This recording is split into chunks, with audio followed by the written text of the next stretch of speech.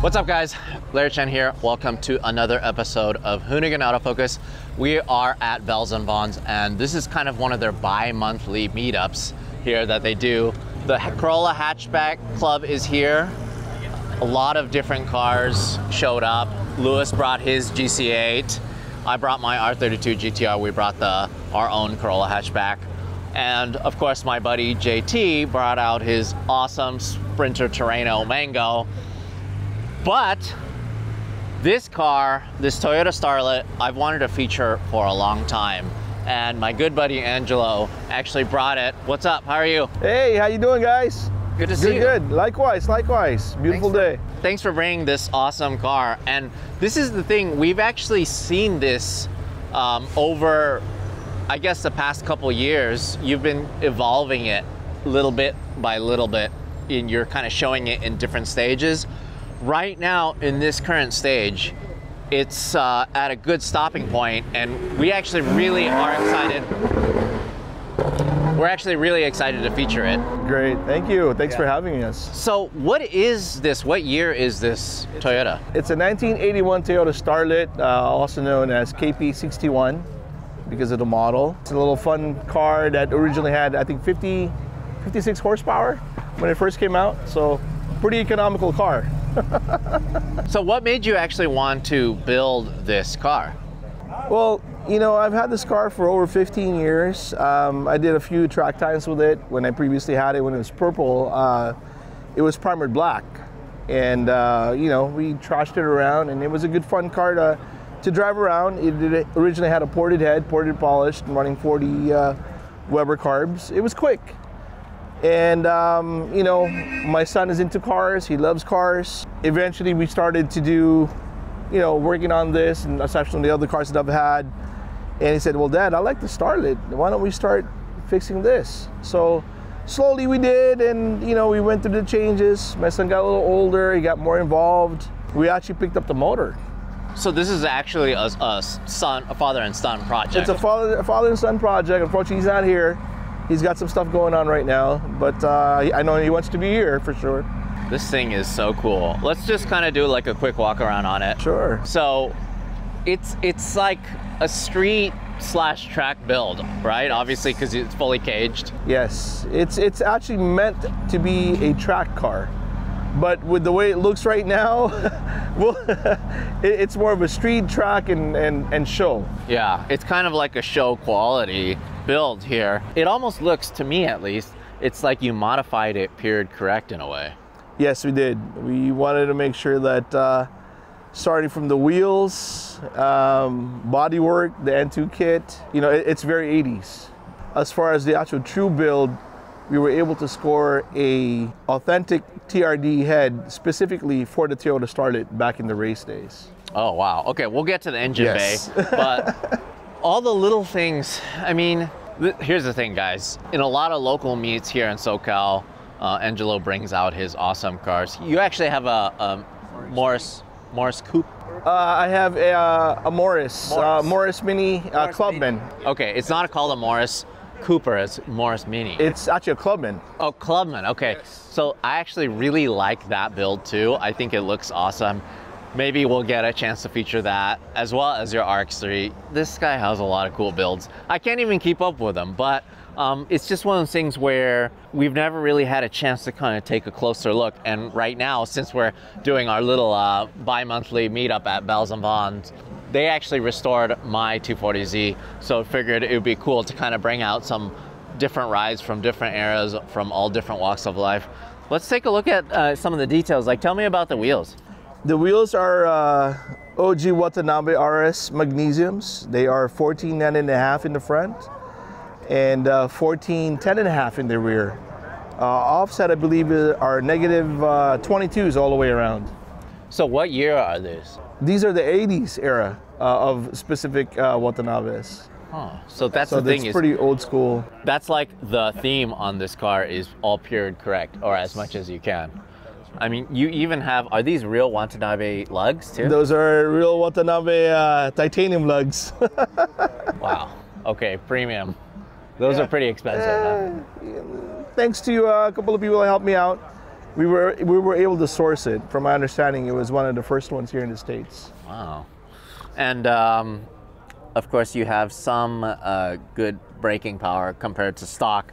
You have a Willwood brake setup here. Yeah, we redid the whole suspension also. It's the Technotoy tuning all the way around. It's the Hachi front end conversion. We're running the Willwoods, brake setup, coilovers, pretty much the whole gamut of everything with Technotoy tuning. So it's basically like a A86 Corolla front end. That is correct, yes. Front subframe. It's pretty much the same. Yeah. And then the rear, is it still, or is it solid? Yeah, it's still a solid axle, but I'm running a 4-link on it as well. So did this actually come with drum brakes in the rear then? Yes, they still are drum brakes, and depending on the future build, I have a little bit something different that eventually it's going to come out, and we're probably going to have to replace the rear end as well. Tell us a little bit about the over fenders. The over fenders are the N2 style TRD kits. They do come out about 4.5 inches or so to kind of cover the tires appropriately. Again, the tires are in the back 14, 10.5, so they're pretty wide, and 14.5 in the front, so it's got good grip, good balance. Wait, so these are real TRD parts? No, actually, no, they're not. These are actually replicas, but I have sourced the original ones. So we're probably going to be doing the whole entire shift and doing a little bit of different color accents. I love the little touches. Like this is, I think, period correct too, right? Yes, Solex. Yeah, Solex locks. Very cool. Okay, let's look at the back here. Tell me about the exhaust. The exhaust is a custom exhaust that was done by one of the fabricators. We're running the Borla exhaust. I'm a Borla fan. I've always liked them ever since I started racing in the early 90s. Let's check out the hood. Check out the engine bay. Man, this thing just looks right. I love it. I like the TRD badge. Thank you, thank you. So is this different? No, it's still the stock grille, but we just added on the TRD. And this? It came with the whole body kit. So I bought the whole body kit, and it came from Portugal, from Angelo Felipe. Surprisingly, there's a lot of room in here. I guess the motor is tiny though.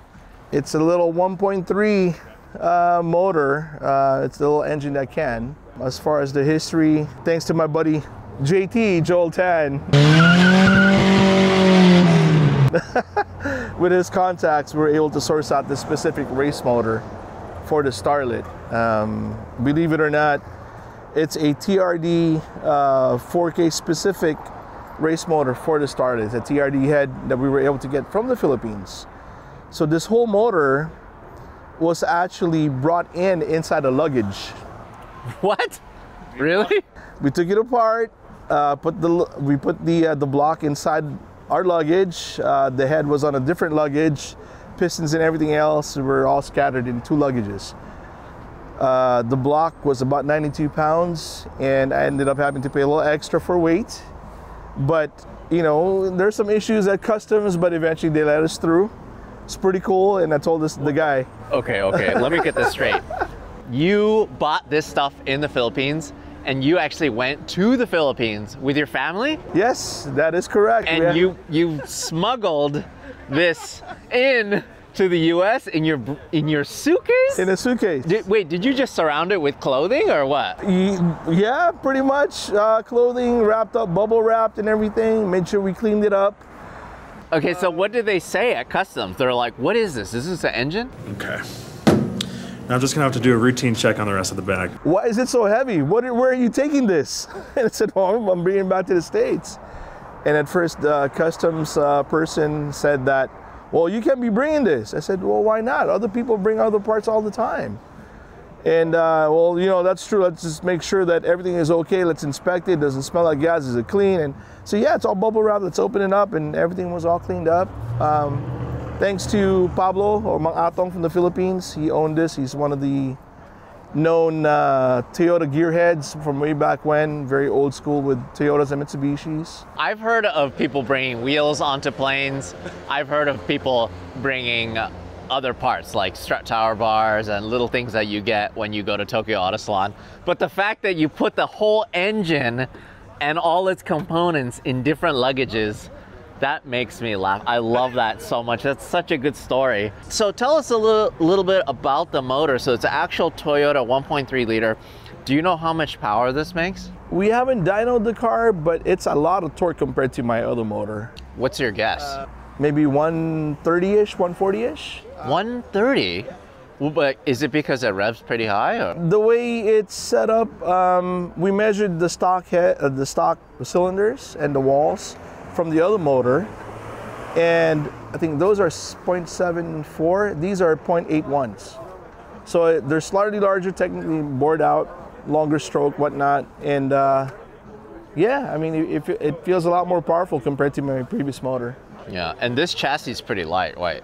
The car is about 1,700 pounds. Stock weight is 17 and change. All right, so tell me about, it's all T3, Techno Toy tuning, suspension components. Yes. And you don't even have room for an air cleaner here. No, that's still to be modified, and I'm still debating if we're still going to go fuel injection, but to keep it period correct with the carburetors. Wow, that is really, in terms of clearance, like the air is just like right there. Huh. Yeah, we have plans of reversing a few things and hiding everything in the back of the firewall so we can put air horns to make it look cooler. What a cute little radiator too. Oh my God, that thing is so tiny. Still the stock radiator. Oh, it's so cool. And on hot days, I don't know if you guys are familiar, but obviously we still have the compressor. Oh, whoa, so you still have AC. Yeah, it's running cold air on those hot days. It's cool because it's completely separate. Yes. Too. It doesn't need to be in front of the radiator or anything. Wow. One of the things, first thing I noticed is how extensive this cage is. I mean, the fact that you have door bars and all of this gusseting. Tell me about the cage. Well, the cage was built by a buddy of mine, AK Fabrications. We kind of brainstormed what we're going to be doing with the car, and originally, you know, I used to drag race quite a bit and transition over to circuit racing once in a while. And I told him, well, I want to build something that's going to keep my son safe, introducing him to the race scene, and we figured let's build, you know, a cage that's going to be pretty safe. God forbid anything happens, I know he's going to be safe. I also added the rear seat. The rear seat and the cage, it actually goes through the rear seat because I have my daughter that comes with us all the time. Wait, how does she get back there? She enters from the trunk coming in. Oh, that's so cool. Okay, all right, so she enters from the truck back there. Yes. Oh, because I was thinking otherwise she would have to go through here. Yeah, no, she wouldn't fit. She wouldn't fit. Oh, that's pretty cool. So you even have seatbelts and stuff back there. Yes. I was wondering why you have a back seat, because there's a cage, and even to the point where you had to make upholstery so it kind of surrounds the cage. I guess the cage just goes through the seat. But that's pretty cool that you even thought of just carrying more passengers. Yeah, and it's a family event. You know, keep the kids exposed to cars, make sure that they're able to enjoy it as well as, you know, myself. Want to make sure that they're aware of it, and safety is a concern. It's a good way to keep balance with the family because we all work on the car. I mean, my daughter helped out with, you know, installing some of the mattings, the Dynamat. Same with Julian. Oh, and by the way, as far as the engine goes, Julian actually put that motor together. My son was only 13 when he put it together. So thanks to Joel and Dennis and Alan to guide him also. Dennis has the Bible of the specs.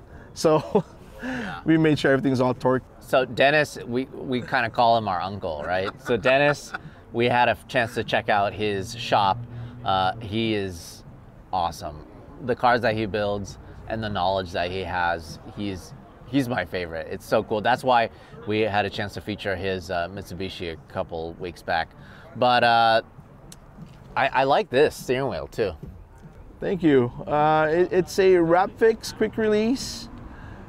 with the tilt. It's easier to use, and instead of lugging the steering wheel and taking it off with the quick release, all we have to do is just flip it up and it stays there. Yeah, and that's an extension? That's an extension, so you can change the signal I've never seen that before. The style of the wheel without the extension, it's difficult if you wanted to keep your hand on. I like that. I've never seen that before. So how old is your son right now?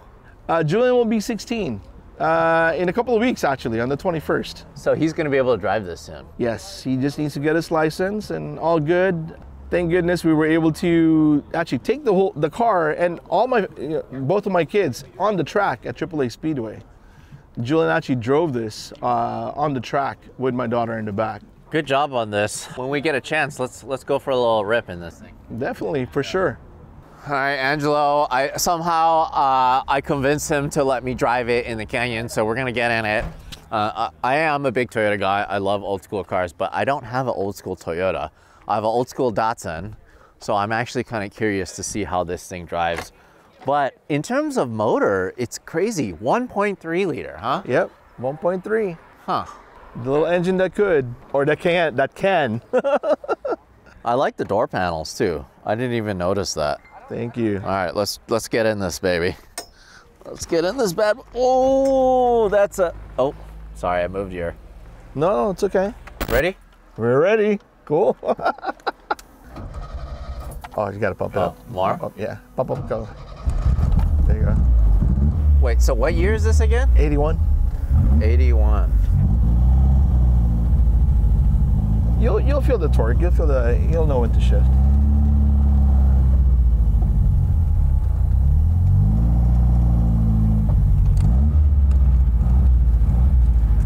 Oh, manual steering. Manual steering. You know it.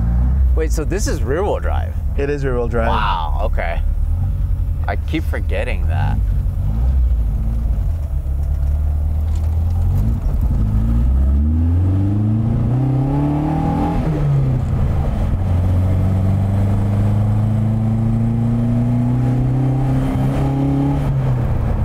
Whoa, this is crazy. It feels like a go-kart. It is. It's a little mini go-kart. Oh my God. 1,700 pounds? Yes. Oh, this is pretty cool. So what was the original motor out of this car? The original motor is still a 4K. That's the engine block code is 4K. And I still have the 4K, but it's just a little worked up motor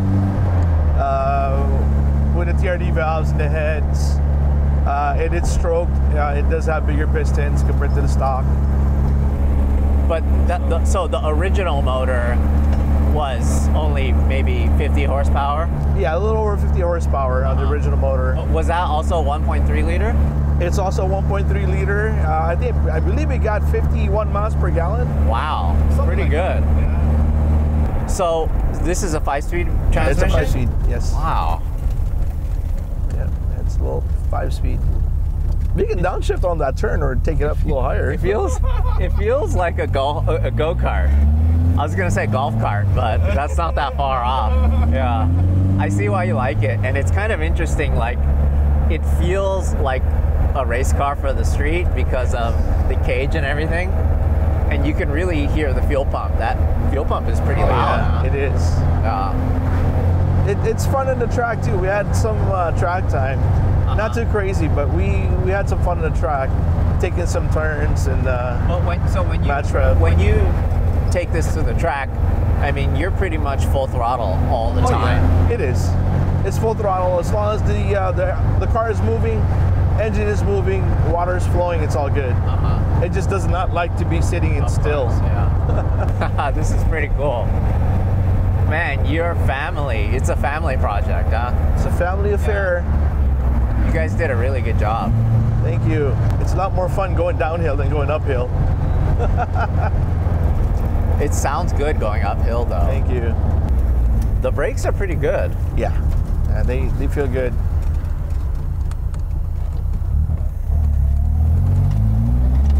And once it gets going, once it's warmed up. Yeah, we still gotta rejet it for the higher revs. Okay. So what's the spring rate on it? It's pretty stiff, huh, It's for a very light stiff. car? It's very stiff. I'm not sure. I think it's 300, if I remember correctly. 300 all around? All the way around. Wow, that's pretty stiff. Huh. I was advised by somebody else that I need to go stiffer. Really? Why? For as long if it's dedicated for track, yes. Okay. We can soften up the shocks too. We have the adjustable shocks if we need to.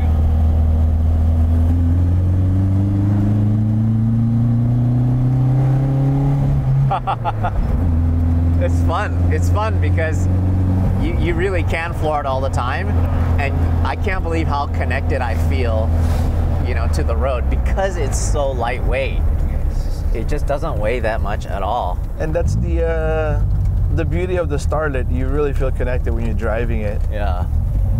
I couldn't imagine what this was like driving as a stock car. Super slow. Really slow. Very, very slow. It's an economy box.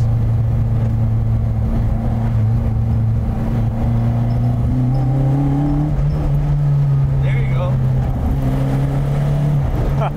It'll handle it. Go for it. That intake noise is actually a lot of fun. Yes. Yeah, it really is like a go-kart. I just can't believe how lightweight it feels. It's like point and steer wherever you want to go. Yeah. It's a lot of fun. Really good job. As for a home-built project, it's pretty cool. Thank you. I do have to say. Oh, look at this guy. But once it gets more power, and I'm really leaning towards a rotary swap. Oh, really? I have a rotary motor that's ready to slop in here. A turbo Bridgeport.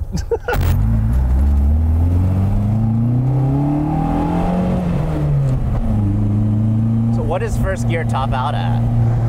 20, 25, I mean, more or less. Wow. You feel it. Yeah. And just when we tune the carburetor, we'll get more revs out of it. Right. I don't have the correct jets, especially the altitude. Right. I like the way how you're rev matching. That's exactly what we do. That's how you drive this thing, you know? You have to. Cool.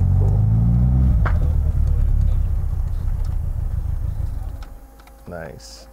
That was pretty cool. It was interesting to kind of be able to drive almost like a period correct car that you were around, obviously, when these were